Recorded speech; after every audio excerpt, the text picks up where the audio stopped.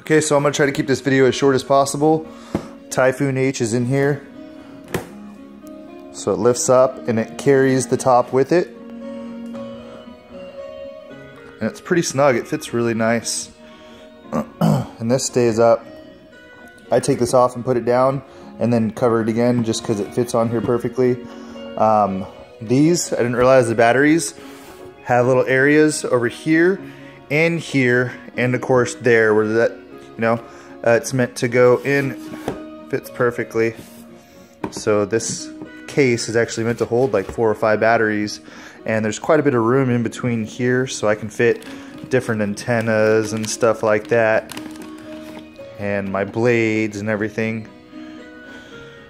What I like to do is I take this off. I take it off and then I put it down and then I just close it. And from there, it's perfect.